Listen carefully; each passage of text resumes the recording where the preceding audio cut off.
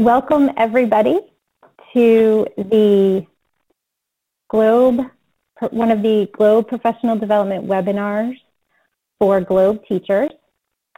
This one is on writing conclusions using the Claims, Evidence, and Reasoning framework.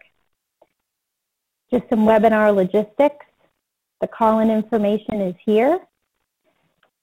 If you need assistance, please just type a message in the chat window. And we are going to ask some intro questions in a few minutes. Raise your hand if you have any technology problems. And you can also type questions or comments as we go along in the lower left-hand corner. If you have questions for our presenter, then I will try and make a judgment whether we need to interrupt her right away or if those can wait until the end. Just to show you where we are in this series. First of all, the series of webinars is in support of the U.S. Globe Regional Science Fairs and also the Globe International Virtual Science Fair. The timeline for these webinars is listed here. We have archived many of them already. I'll be working on the Analyzing Data one that took place on January 7th, later this week. And I'll get it up probably at the same time as I get this one up on the Claims, Evidence, Reasoning framework. There's also a slash here where it says Teacher Webinar Blog. So far, we haven't had any teachers offer to write a blog on these different pieces, but there is funding available. And we would love to hear how this is going in your classroom. Challenges, successes, and things you may have done differently from what we had before. So, or at least what was presented. So if you have anybody in your community who has, for instance, had a lesson on writing research questions and may have some insight for other teachers, then please contact me. My name is Jennifer Bourgeot, and I am the United States Country Coordinator. I am the lead PI on this grant for the U.S. Regional Science Fairs. I'm also in New Hampshire, and I am the New Hampshire Coordinator for Globe. As I said, we have these professional development webinars and the blogs. Along with that, we've been highlighting the rubrics for the science fairs. We have also been providing or linking to different resources that may be helpful for you as we go along. The United States Regional Science Fairs are funded by a grant from the National Science Foundation, and they are taking place in 6 different places. The first one is March 10th and 11th, and that's for the Northeast and Mid-Atlantic, and that's going to be at NASA Goddard. Entries for the International Virtual Science Fair are due on March 11th, and we hope that your students submit to both the International Virtual Science Fair and attend their Regional Science Fair. Globe partners are eligible to fund teachers and students in their region to go to the science fair. So this is a great opportunity to bring your students to show what they're doing with Globe. On April 29th and 30th, we've settled on that date. It's been up in the air for a little bit, but now we are having that science fair for the Pacific region in the Jet Propulsion Lab. May 5th and 6th is the Southeast Science Fair at Mississippi College. The 13th and 14th of May is the Midwest one at the University of Toledo. May 20th and 21st is a busy weekend. We have the World Forestry Center in Portland, Oregon, which is hosting the Northwest Science Fair, and the University of Texas Satellite Campus in Houston is hosting the Southwest one. And if you don't know exactly where you fall on that geographic area, you can take a look at this map. And then just to see who we have on the line, I have a couple questions so that our presenter gets to know you. So if everyone could answer this question, what is your role in GLOBE? I would love to know, and our presenter, I'm sure, would love to know who you are and what you do.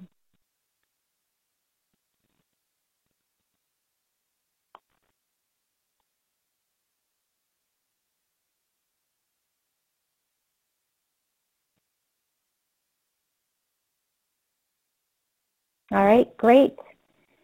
So we have a number of educators on the line, so that is great to see.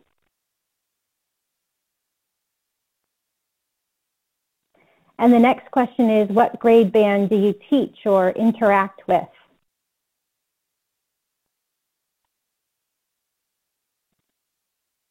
And you can definitely mark more than one. So mostly 9 through 12.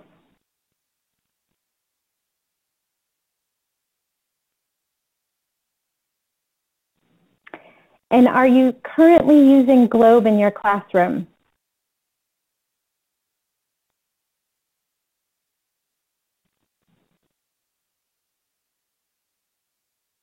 And most people are yes. And I have one final question. What investigation spheres do you use? So what are your current interests?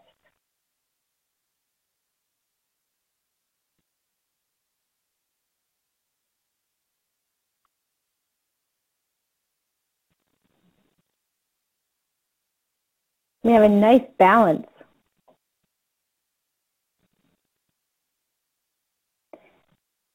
So I'm briefly just going to go through where we've been and orient you to where we're going.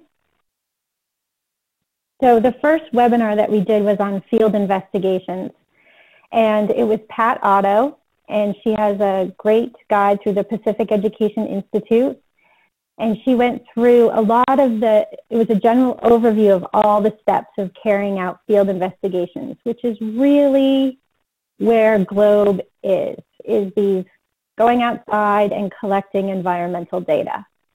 And she defined these 3 types of questions: descriptive, comparative, and correlative. And her webinar is posted online, and it is really a great overview of how you can do field investigations with your students. And then we had Kevin Schakowsky, who did developing a doable question, and just talking about the different kinds of questions that students can choose and what those may look like. And then the next webinar that we did was one on downloading GLOBE data and how to analyze it. And that was both Roller from the community support team of GLOBE did that one, and also Jackie Wilson from the Hubbard Brook Research Institute did that, and she used as the basis this graph choice chart, which is a fantastic resource.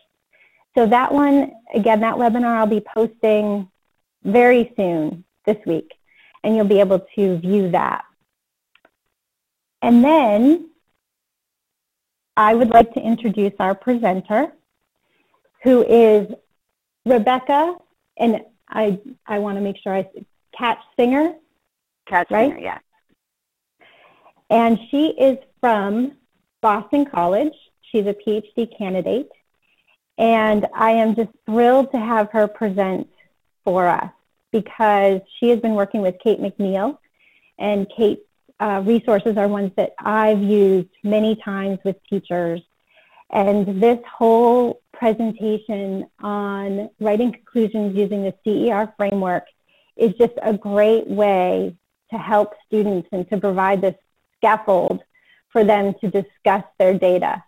And I'm not going to say any more than that because she has a fantastic presentation for you, and I do not want to take any more time, but I am just over the moon, so happy that she could present for us. So I will let you take it from there. Thank you so much. I'm really excited to be here. I didn't know very much about the GLOBE program until a few months ago, and I'm really thrilled to be able to work with all of you. Like Jen said, I'm a PhD candidate at Boston College, and I do research around different science practices, but my even more important role is that before I started the PhD program, I taught middle school and high school science for 10 years, both in private schools and in the Denver public schools, actually. And so I come to you both with the research, but also with the practical knowledge of what it takes in classrooms and the complications that can arise. So I hope that what I share with you today can really help you in supporting your students in writing conclusions. So I'm going to share PowerPoint with you, and then during the presentation, there's a few different places where I want to get some feedback or ask some questions, so I'll switch back to this application here. So right now, you should be able to see my PowerPoint. Jen, can you confirm that you can see it?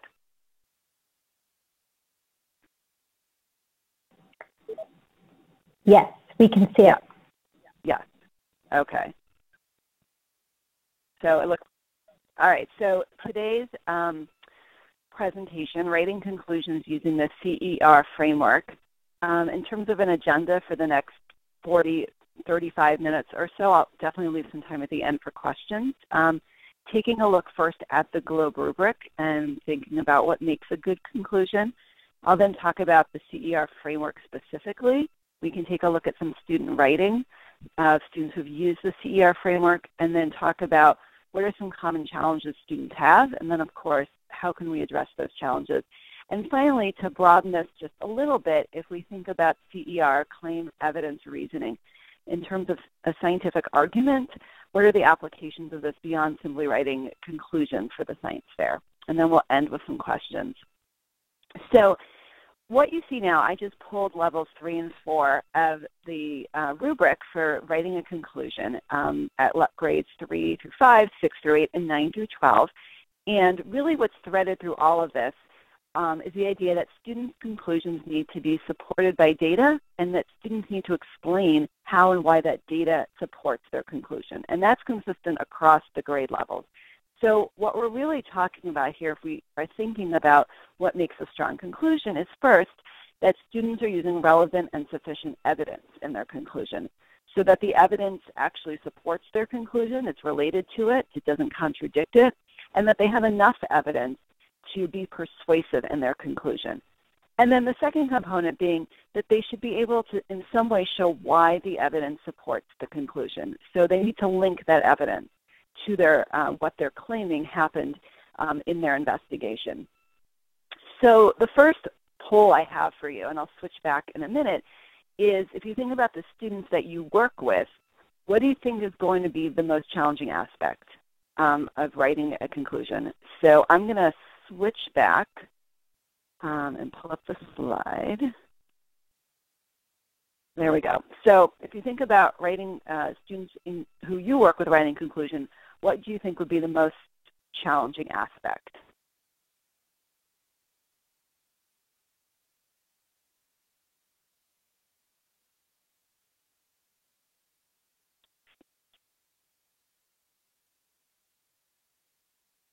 Great. So starting to see emphasis on using relevant evidence, and then definitely linking that evidence to what students are concluding.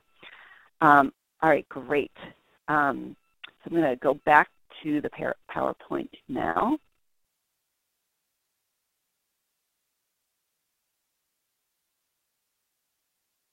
Great. So, of course, there's no right or wrong answer to this, and it's certainly possible for your students to be challenged by more than one aspect. But the good news is no matter what is challenging for your students, research has shown that this claim, evidence, reasoning framework is a really great scaffold, a really great way to support students in writing conclusions. It forces them, it supports them to include both sufficient and relevant evidence, and then to use science ideas, to use the content that they're learning to show why the evidence supports the claim. So I'm going to just very briefly talk about the components here of the CER framework. So a claim is the answer to the scientific question. Whatever this doable question is that they came up with to investigate, they now need to provide an answer to it. Their evidence is their data, their measurements or observations that support their claim. So they may be pulling from multiple sources of data, or they may have one source of data. They may have observations and just qualitative data, or their data sets may include both quantitative and qualitative data. But whatever that data is that's relevant and supports the claim, we want them to include it. And then one of the most challenging aspects I found, both for me to make sense out of this and for students, is reasoning. And the reasoning is where the students show the link between the data and the claim, often using a key science idea. Sometimes people put another R at the end, so CERR, and that's a rebuttal. It includes why another claim actually is not accurate. And if we think about conclusions as trying to be persuasive, you're trying to persuade an audience that your conclusion is accurate, that your data and your reasoning really do support your claim, then a rebuttal can make it that much more persuasive, because it's going to say, well, you know, you might think it's this claim, but it's actually not because of this reasoning or this evidence. So as students become more proficient at CER, we like to add in a rebuttal, especially for the older students, again, to make their conclusion more persuasive. This is another way of thinking about it. If students have gathered lots of different evidence, then as they employ reasoning, they're going to try to convince you that their claim is accurate. The rebuttal here, again, is why it's not another claim, and you're going to use it's not this evidence or it's not this reasoning, and in that way make this initial conclusion that much stronger. So I have some examples now from different content areas of what a CER would look like. So if you were investigating pulley systems and students did a series of investigations to use pulley systems and try to figure out which system required the least force, they might write this conclusion. They might say that a pulley system with 2 movable pulleys and 1 fixed pulley required the least amount of force. So that's their claim. It's a one-sentence answer to their scientific question. Then they're going to use their evidence. This student talks about how the system that had the 2 movable pulleys and the fixed pulley took an average of 0.82 newtons. They tried 3 other systems, but the closest was 0.23 newtons more because it required 1.05 newtons. So they certainly could have included a little more evidence, but they summarized their evidence nicely. It certainly is relevant to this claim because it shows that the 2 movable pulleys and the 1 fixed pulley system took the least amount of force. And then the reasoning here tries to explain, well, why having the least amount of newtons meant that this pulley was able to use, this was the pulley with the least amount of force, and it talks about what counts as a fixed pulley and why fixed pulleys work the way they do and that they just change the direction, and how those are different than movable pulleys, which reduce the amount of force. So therefore, and this is the link here between the evidence and the claim, using 1 fixed let us have 2 movable, which decrease the force more than having 1 movable pulley. So claim, evidence, reasoning to convince you that this is the pulley system that requires the least force. Here's an earth science example. If students are investigating sun shadows, the question is, how can sun shadows be used to tell time? So the student's claim is that the length of the sun shadow can be used, and then students provide some evidence from their observations and measurements outside over 1 day, or it could be over a month, that they're collecting this data. And then in their reasoning here, they're going to explain how the length of the shadow relates to how high the sun is in the sky. Then they talk about the sun's position in the sky and why it's there, bringing in the Earth's rotation over a day. And so in this way, they're showing why when the sun is higher in the sky, the shadows are shorter, which they can be used to show time. Again, claim, evidence, and reasoning to answer this question. A life science example. In this example, some middle school students were given a series of food webs to take a look at. And so you're going to notice in a minute that their evidence are their observations of the food web. And students are being asked, what would happen to the shark population if there's a decrease in the phytoplankton population? So the student's claim here is that the shark population would decrease if the phytoplankton population decreased. Then the student's evidence is from their observations of the food web. So they're discussing what various species in the food web eat. So the sharks consume other fish, the ocean fish and lanternfish eat other organisms, and then the shrimp and the copepods eat the phytoplankton. So they're talking you through their observations of the food web. And then down here in the reasoning, the students are bringing in a definition of what a producer is. And so they talk about how phytoplankton are producers and what producers do, which is make their own food from the sun. And then they discuss that all the other organisms depend on the phytoplankton. Now they're going to provide a nice link to their evidence. If the phytoplankton die, primary consumers will die because they'll have no food, which will cause the secondary consumers to die, which will cause the shark to die. So claim evidence reasoning here again to answer this question. I want to show you what rebuttal might look like here. So in the blue at the bottom it says, you might think the shark population would not change because they do not eat the phytoplankton, but actually they will die out because they eat organisms that eat organisms that eat the phytoplankton. So in adding that rebuttal, the students are making their original conclusion that much more persuasive. They're saying, you know, if you have this other claim about what might happen, it's actually wrong because, and then they share some knowledge about why that exists. So again, claim evidence and reasoning and then the rebuttal to make it a little more persuasive. So if we think about writing a conclusion, what we're really talking about here is writing a scientific argument. And I wanted to bring in this term scientific argument specifically because, as I'm sure a lot of you are starting to think about the next generation science standards, whether your state, I heard someone was from Vermont, so I know in Vermont, but they're adopting NGSS, and many other states like Massachusetts are adapting NGSS. And one of the things that's happening are these science practices. These 8 science practices are becoming part of a lot of state science standards. And so CER ties into this practice 7 in NGSS, engaging in argument from evidence. So I just pulled some of the language here from NGSS Appendix F, and what you see highlighted in red are claims, evidence, and reasoning. Across all the grade levels, what writing a scientific argument really entails is having students answer their scientific question by writing a claim and then marshaling that evidence and their reasoning to support that claim. And as students move across the grade levels, this is becoming more sophisticated. If you look at the bottom in grades 9 through 12, the students are also being asked to provide a counter-argument, can be thought of as a rebuttal. But these terms, claim, evidence, and reasoning, are very important in this NGSS practice. So I want to show you an example from a middle school student, and I'm going to ask you some questions about it. So the students in the 7th grade class were investigating the question whether the biodiversity in their schoolyard should be classified as high or low. And the students went about collecting data about the types and number of plant animal populations around their school for 2 months. So they came up with quite the data set about the various animal populations. And a student named Abigail wrote the following very short conclusion. My group documented 20 different species of animals, such as ants, squirrels, birds, butterflies, and 10 species of plants, such as ferns, grass, and moss in our schoolyard. And we counted more than 2 of all of these. This means there's great biodiversity. Therefore, we claim there's high biodiversity in the schoolyard.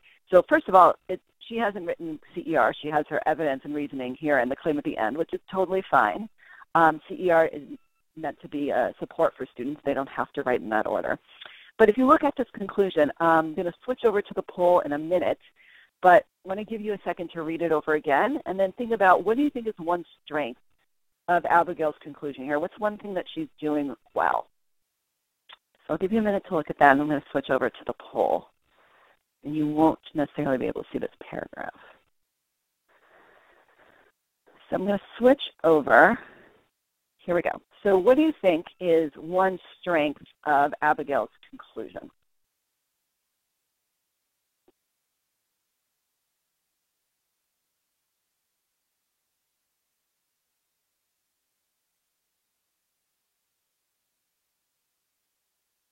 All right, I'm going to go back to the PowerPoint here. We've got about 7 people who have participated. PowerPoint. All right, so you should be able to see it in a second. There we go.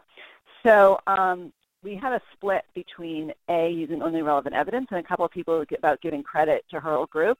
I would think A would be one of the strengths. I totally agree that it's really great that she gives credit to her whole group and something that we should encourage in students. But in terms of if we think about the Globe rubric in terms of what she's doing well in this conclusion, she's only using relevant evidence. All of her evidence relates to her claim. She didn't bring in any other information that is irrelevant to it. So now if we think about Abigail, same conclusion right there at the top, haven't changed it at all. What's one piece of feedback that you think would most improve her conclusion? Do you think it would be to add a definition of biodiversity, to cite some more types of evidence, or to write her claim more clearly? So again, I'll give you a second to read it again, and then I'll go back to the poll.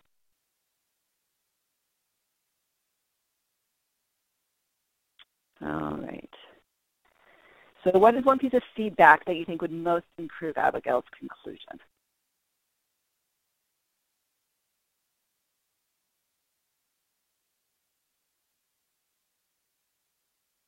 And obviously there are a variety of things that a teacher could do to support Abigail, but if you had to pick one that you think would most improve it, what would it be? All right, so you've got most people, oh, a few people still voting. All right, so we've got a range here. I don't think that there's necessarily any wrong answer here. Let me share back my PowerPoint with you. So obviously, all of those are things that she could work on in her conclusion. If I had to pick one, I would say add a definition of biodiversity. Certainly there are more types of evidence, or certainly she could be far more specific about her evidence. She could provide a lot more of her data in here, even if she does want to summarize it. And the idea of high biodiversity perhaps is not as clear as it should be. But let me show you what happens when she adds a definition of biodiversity. So again, same thing, it's just in purple what she's added here. So she talks about her evidence about the different animal and plant species, and then she says biodiversity refers to how much variety there is in the species in an ecosystem. Since we observed a variety of plant animals, we conclude there's great biodiversity. Therefore, we claim there's high biodiversity in the schoolyard. So by adding that definition, she improves her reasoning. She's showing why the evidence supports her claim. When she didn't do this, her reasoning was really weak. She wasn't necessarily demonstrating why having 20 species of animals and 10 species of plants meant that there was high biodiversity, why she could claim there was high biodiversity. But by adding that definition, she really improved her reasoning there. As you probably understand, there are other ways that she could improve this conclusion, but this is certainly one key leverage point for her.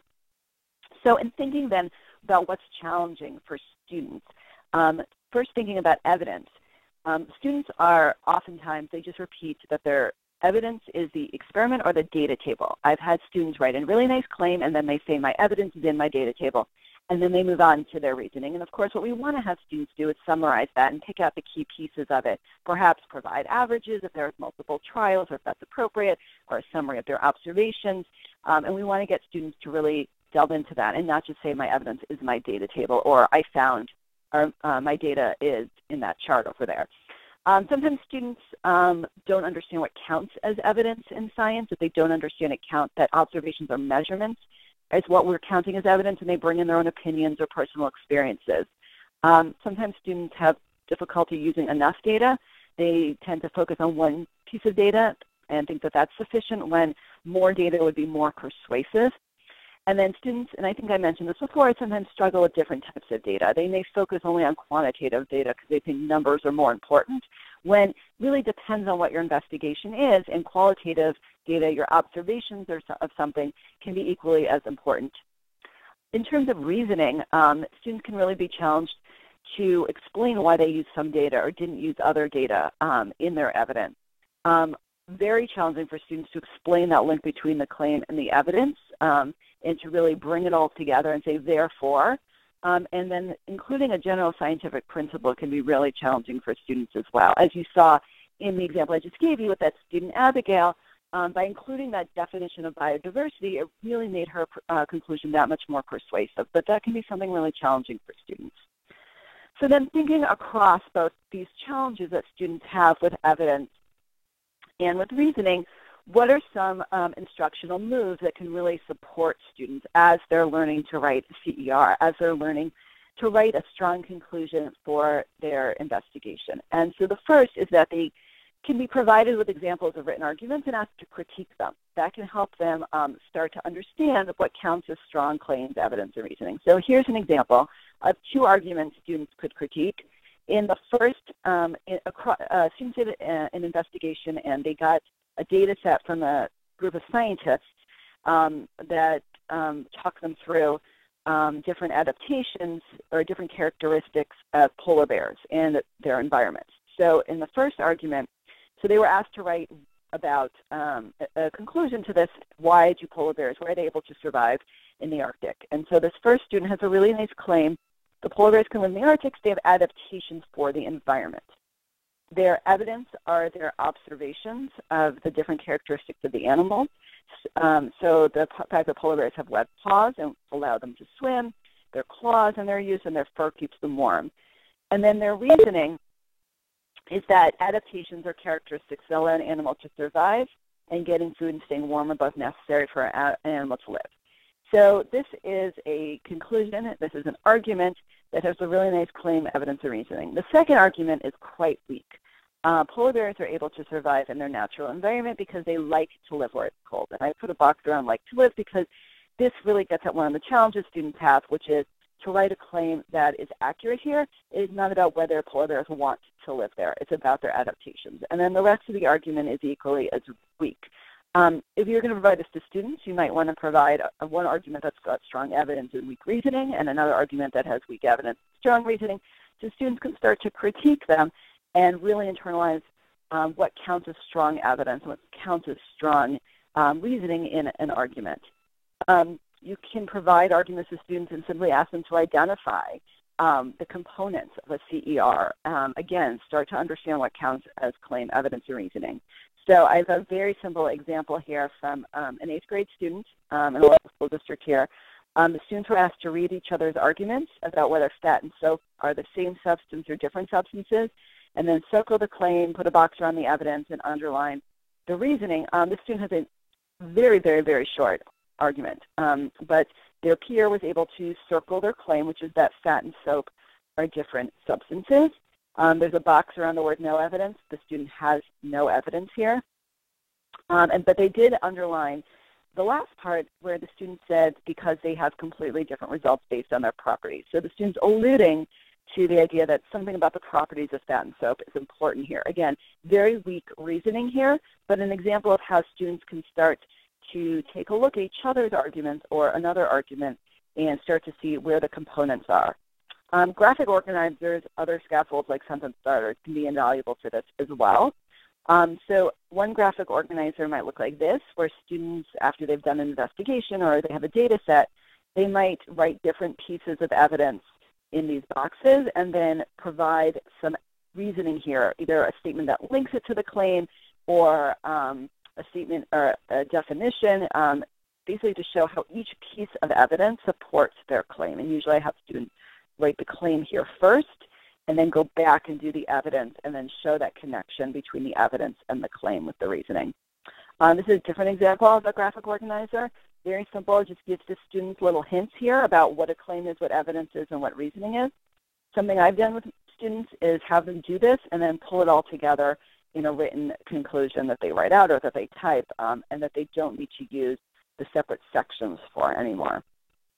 A multiple choice format where students have to select strong reasoning or strong evidence can be really great for students, again, and provides them more examples of what counts. So here I have 3 examples of reasoning. The first one does a really nice job of showing a link between the evidence, which they describe as the speed of different parachutes falling, and their claim, which is that the plastic parachute was the slowest. They do a nice job of linking that.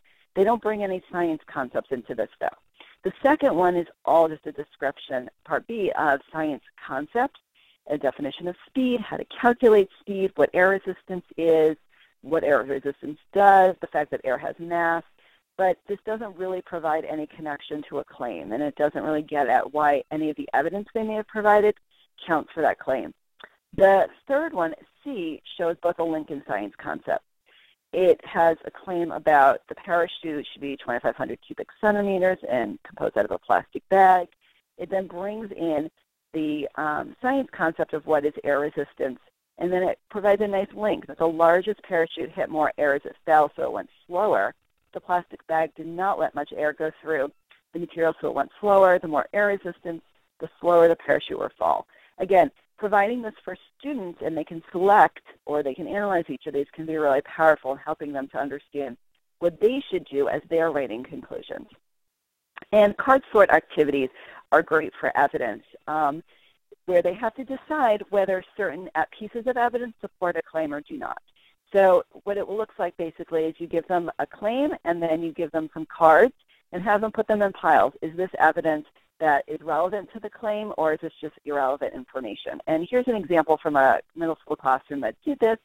The students were doing a series of investigations, and the teacher provided them with different formats of data, so some graphs, some tables, just some straight out data from the experiment, and then provide them some other things like some reasoning, but also irrelevant information, and they had to decide whether it was supporting evidence or irrelevant information. At the beginning, some people talked about students using sufficient evidence as well as being a concern, and you could do a card sort. You could look at the card sort afterwards and ask students of this supporting evidence, do you think this is sufficient for this claim, or would we want more? Is this enough evidence to be persuasive that we have supported our claim? So thinking now beyond writing a CER, writing a conclusion, we can think about what a classroom looks like that supports students in argumentation. So argumentation can be a structure. So CER is a structure for writing a scientific argument. But argumentation is also a process, and it's a process in which students debate, critique, persuade, and question each other. So argumentation for a science fair might be thought about simply conclusion to an investigation, but I think we can broaden it and think about how students can engage in dialogue with each other about their conclusion.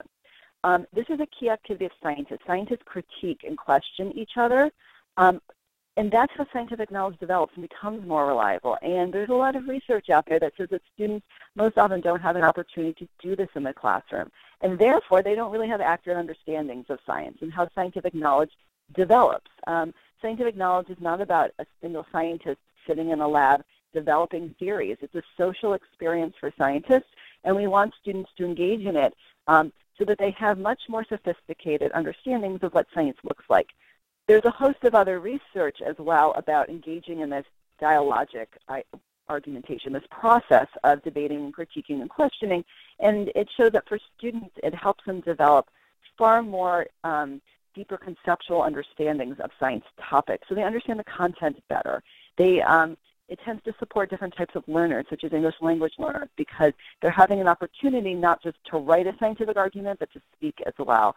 And there are a host of other benefits, the chief among them being that it's incredibly motivating for students to engage in debate with each other, to be offered critique. Obviously, this is something that has to be scaffolded for students so that they understand the role of critique in science, but it's very powerful. So what I have for you here is a 2-minute video of some students who are discussing whether a gene that controls cats glowing, yes, glowing cats, whether this gene is dominant, non-dominant, or incompletely dominant. So they're trying to make sense out of some data that they've seen, and they're trying to develop their claim. And they're going to do this in a particular format. So what you're going to see are 2 circles of students. There's an inside circle where the students are doing the talking, and then you're going to see an outside circle of students who are listening and taking notes on iPads. They're going to switch later on. We're not going to see that. Like I said, we're just seeing 2 minutes, but they're going to switch. The students in the outside circle, just so you know, have a specific task to accomplish. And so what you're going to see are students talking to each other, critiquing, debating, persuading each other. So I'm going to switch over to show the video. I think it'll show better here, but I do have it in the PowerPoint as well. Hopefully we can hear this. Yeah, it's about non-dominance. Yeah, that's totally fine. The other thing I was going to say is the next piece of evidence we might want to discuss. Remember study 2 about those jellyfish that had all the kids? I'm wondering what people thought about that. What kind of sense can we make of that? I thought it might have to do with the female cats, the moms, because maybe they're carriers of the trait, but they aren't directly affected by it. So they don't glow, but they might pass that trait down to their offspring. Yeah. Well, I thought it said that they breeded 400, oh, those are jellyfish actually, never mind. Well, there were those jellyfish that didn't glow, and then they breeded like 400 offspring, but none of their offspring glow. So that could be, that could be. So you're saying that the things that do have the carrier, like, produce ones that don't have the carrier? Well, I'm not saying that, but I'm saying that we could assume that they would pass it down, but there also might be that chance that they wouldn't. That's true. Yeah, it's very unlikely that there'd be all of these generations and not one of them would glow. What would happen with the jellyfish? So, I don't know. But I guess they're different than cats, right? Yeah, they're different than cats, but at the same time, if there's all those generations, if all of those generations don't have it, then there's got to be something wrong. Yeah. All right, I'm just going to switch back to the PowerPoint here. Like I said, a really, really short snippet from this classroom where the students are talking about this video they're talking about these cats glowing, and what they're trying to decide throughout the whole class, more than in the 2 minutes, is whether this gene that controls the cat's glowing is dominant, non-dominant, or incompletely dominant. So if we think about what just happened, though, in that classroom, I think there's a couple of key takeaways. First, students are talking to each other. The teacher is not directing the discussion. We heard him talk at the very beginning. He made a suggestion about some data they might want to look at. We didn't hear him again.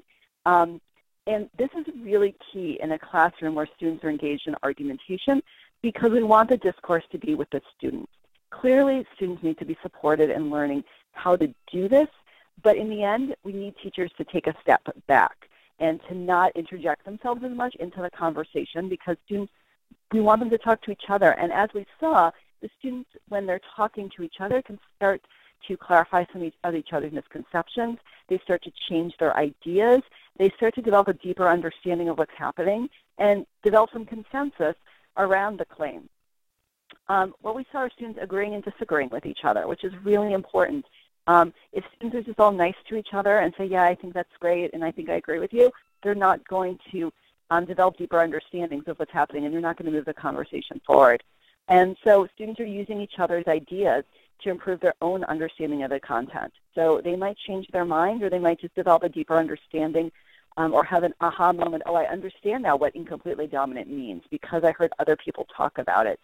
And that's going to be a much deeper understanding than if the teacher just provided these definitions or just reminded the students himself of, oh, you know, you're wrong, that's actually not what incompletely dominant means, here's what it means. So if we think then about the Globe Science Fairs, and obviously the emphasis is on writing that conclusion, but how can we use some of these other, this larger picture of argumentation with our students? So some ideas that you might want to consider are, how do we provide some support to students so that they can actually ask each other questions and critique each other's science fair projects? Probably not at the end, but as they're developing them, how can they offer some critique to improve each other's work? And how can teachers support students in productively critiquing and using that critique to improve their work? Some graphic organizers could be very useful for students so that they can document and assess the evidence and reasoning in each other's conclusions. So asking students to identify the claim, evidence, and reasoning, and then to provide some feedback for each other around, you know, I think that your evidence is really strong because, and I think your reasoning could be stronger if you did this, is going to help students understand CER better themselves, and it's going to help improve each other's conclusions.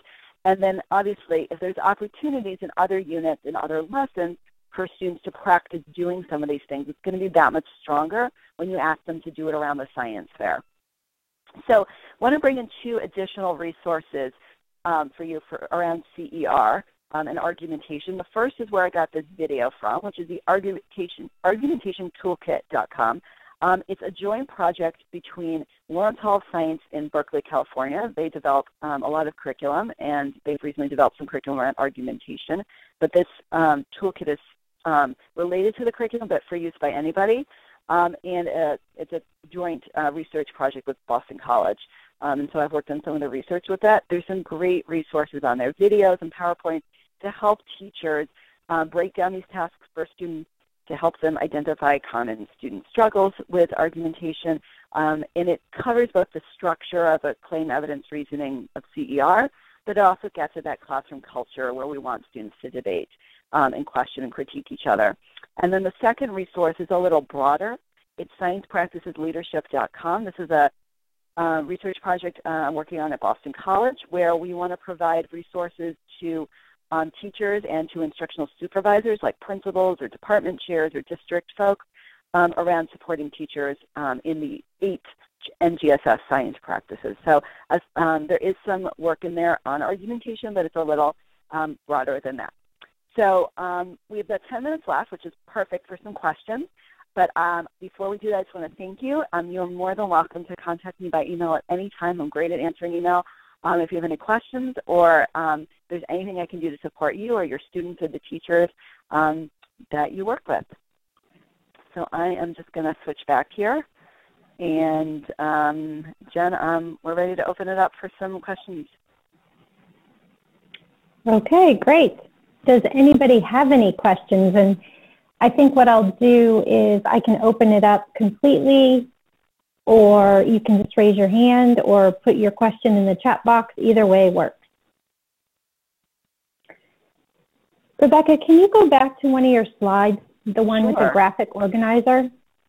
Yes, let me share that.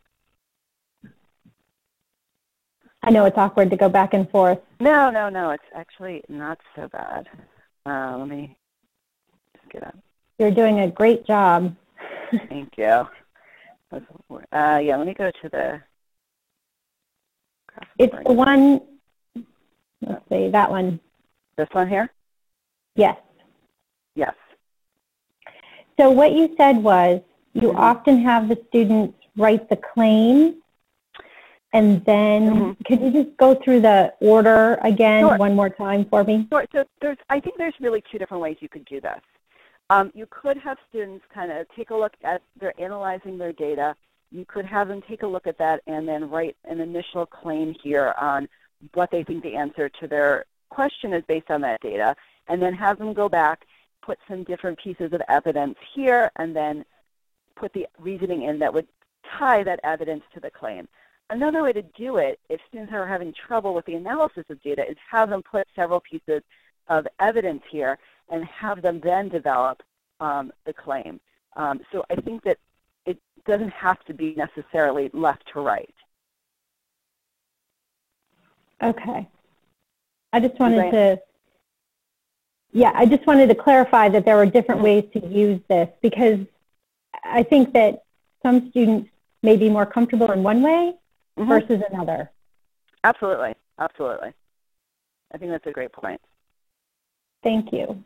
No problem. And then we had some other questions. Are there resources online with CER questions? Could you be more specific what you mean by CER questions? So let me, Megan, that was yours. I just unmuted you. Would you be comfortable asking and describing? Yeah. So I've used Project Neurons questions on some of their projects, which are designed for CER, or I mean conclusions to do CERs. But I think I need more examples of student work with plain evidence reasoning, and I was wondering if there was a place online that I could. With student work, that's a great question. I don't know off the top of my head anything with student work. I definitely have some student work I could share with you if you wanted to email me. I have some examples from some local students. There definitely are a lot of resources online for CER, but I don't know of any off the top of my head that have actual student work, which is too bad because it can be very useful. I will say that Kate McNeil's book, she has an elementary book and a middle school book. Both of them use the CER framework. They probably have some, in fact, I know they have some student work in there in the text. But if you wanted more examples, you're more than welcome to email me and I can share some with you. Okay, thank you. Mm-hmm. So Michael, would you be willing to share a PowerPoint? Absolutely. Jen has a copy of it, which she could, I don't know if she's sending out, and I'm more than happy to send it to you as well if that would be helpful. I can post it on the page. It'll be posted on the page? Yes. So the only thing that won't be in there, obviously, is the video. I couldn't send it with even the picture of the video, but in the PowerPoint is a link to the website. It's a link to the video, so you could take a look at that and a number of other videos. Julie, is there something we could share with the Globe students? Absolutely. I would hope that anything here that you think is useful for your students that you would share with them. I think the more that students understand what counts as claim evidence and reasoning, the more that they are able to do it. And so if there's any slides in here or anything that's useful, please share it. And Julie, were you referring to maybe the graphic organizers or the entire PowerPoint? Oh, I muted you.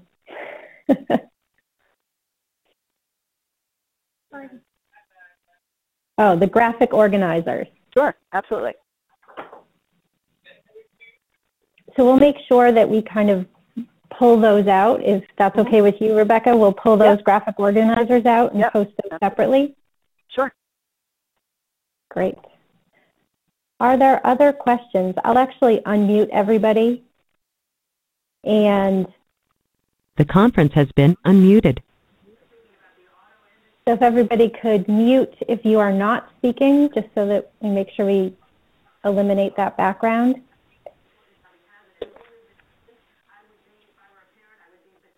And again, big fans of the graphic organizers online. Great. Are there other questions? Either through the chat or by raising your hand, either way.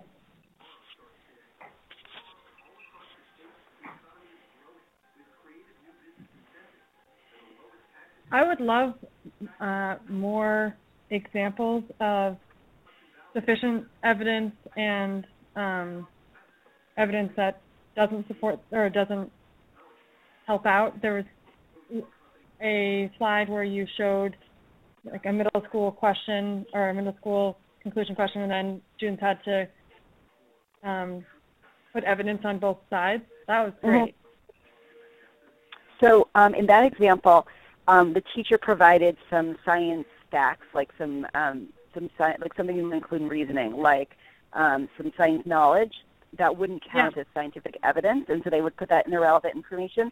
They might also provide some evidence, some pieces, some data that would not support that claim, whether it came from this investigation or from another investigation. So then students would have to figure out this is irrelevant for this argument.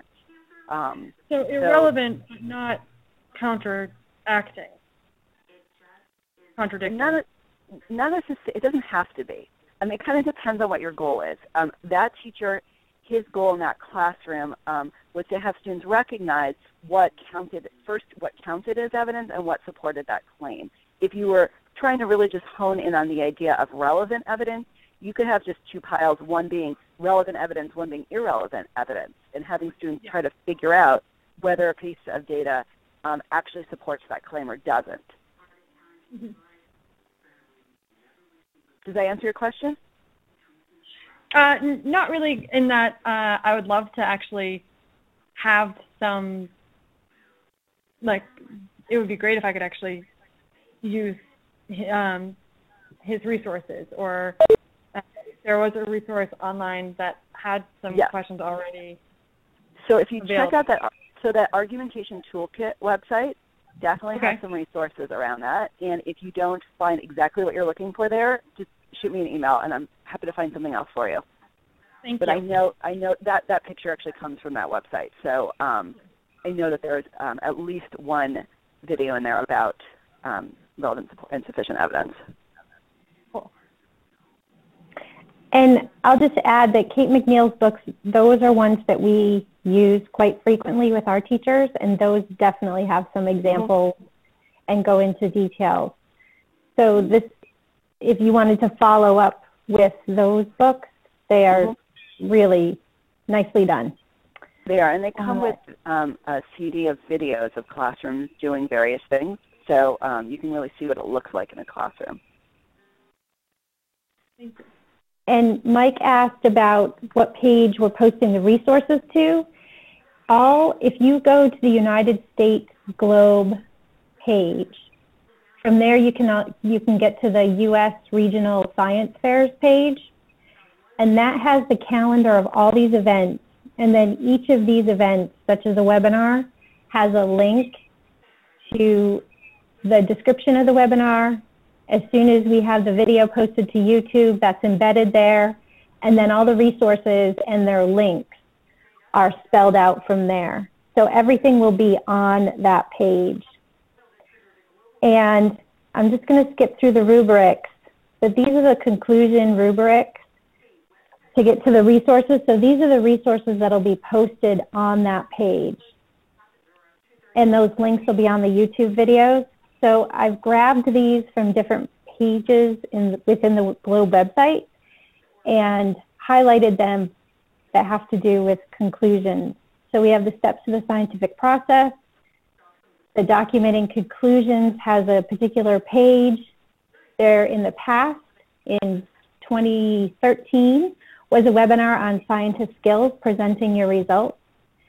We have the research report format, and then also the webinar on rubrics and the resources for the International Virtual Science Fair. So those links will be on that page. And then if you have any resources that you want to add to that page, and then I'll also add Rebecca's resources and those links. If you have anything, there's a place for you to comment and add your own resources that you may have used in your work with students. So we definitely would love to have more resources that we can share with the community around that.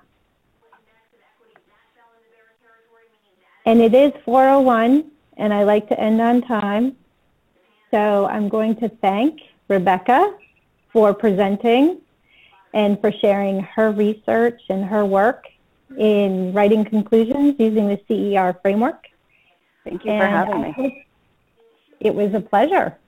And the next one of these I've just confirmed is going to be on putting it all together and making a great poster for student research. And that's going to be by Liz Burakowski, and she is a postdoc at UCAR, and she has done some really exciting work in climate and also in albedo, and some really interesting work around her love of skiing and how climate and albedo, all that plays into skiing in New England. But she has also done some great posters and won awards. So that is why she will be presenting to us, and that will be February 11th at 3 o'clock, and I hope to see you all back then. And with that, I'll close. Thanks, everybody. Thank you. Thanks, Jen. Thank you.